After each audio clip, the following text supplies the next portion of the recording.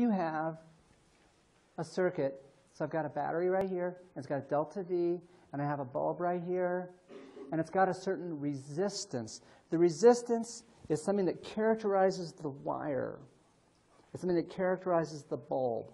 And it depends upon a couple of properties of the bulb. It depends upon the length, and it depends upon the conductivity. Those are pieces that we'll come back to.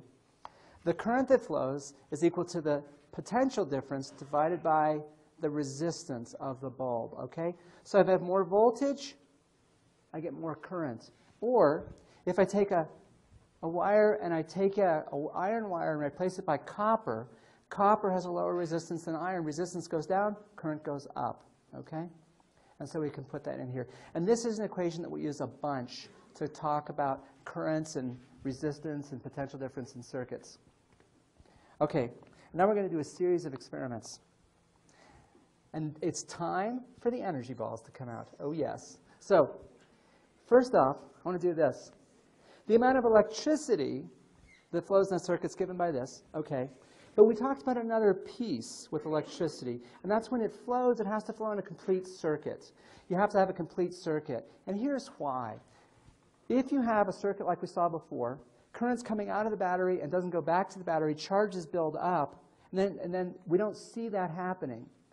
And so the only time you can have a sustained flow of charge is if the charge gets back exactly where it comes from and you have a complete circuit. And we can demonstrate that with the energy balls like this. There's two electrodes here. You've already noticed how the electrodes work, right? You touch both of them, and then the ball goes like this. You've noticed that?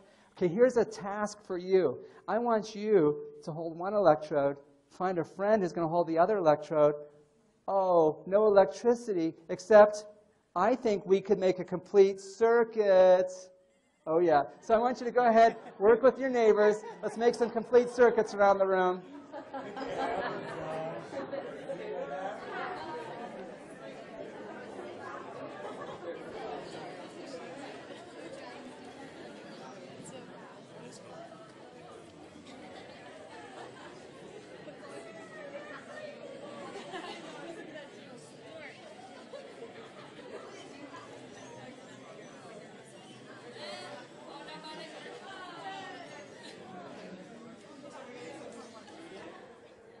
Looks like we're getting some complete circuits here. How many people can you get in one circuit and have it still go? Got 3? I'm just trying one energy ball at a time. What's the biggest circuit we've gotten? We got 3? Come on, we can do better than that. Got 4? Oh, this looks like 7. Excellent. 6? Very nicely done. Now, I want to bring up a point. First off, I started with this slide and talked about the physiological effects of currents, okay?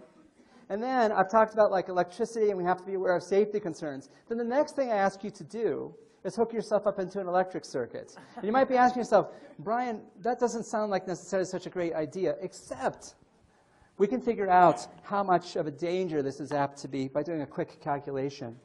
And one of the things which we're going to talk about at some length in this class, it's what's the resistance of your body. So we're going to take you, okay? This is you, and we're going to model you as this. We're going to model you as a resistor. And basically, we're going to say hand to hand. If I would take you and replace you hand to hand with the resistor, what resistance do I need in order to be able to model you? And it turns out you have a resistance hands to hand of about 50 kiloohms, okay?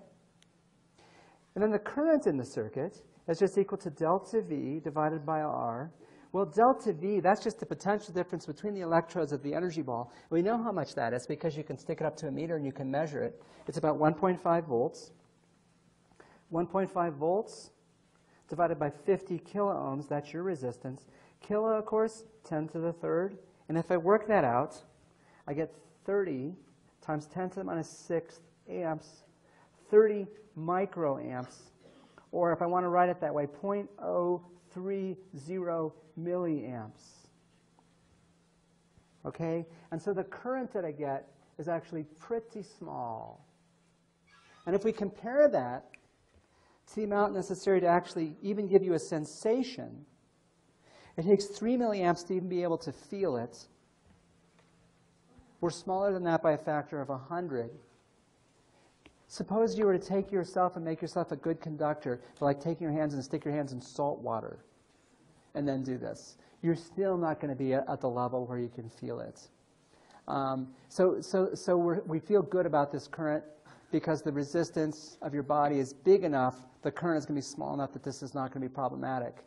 Now, you folks are doing a series circuit here, okay? And that's a piece that we're going to come back to. And there's a limit to how much you can do this. We've had, I think, was it 7 I saw?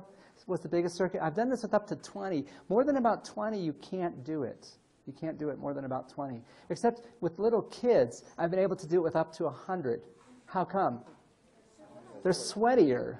Hello? Seriously. With their sweaty little kid hands, they have a much lower resistance, okay? On the other hand, I did this once with an elder hostel group, and this was really a bad thing, because this is going to be like my big thing, and we're going to make some points. No one could make them go at all. Like one person, I'll pick up the energy ball, and it's like, maybe that one's bad. No, this one's good. Try it again. Nothing.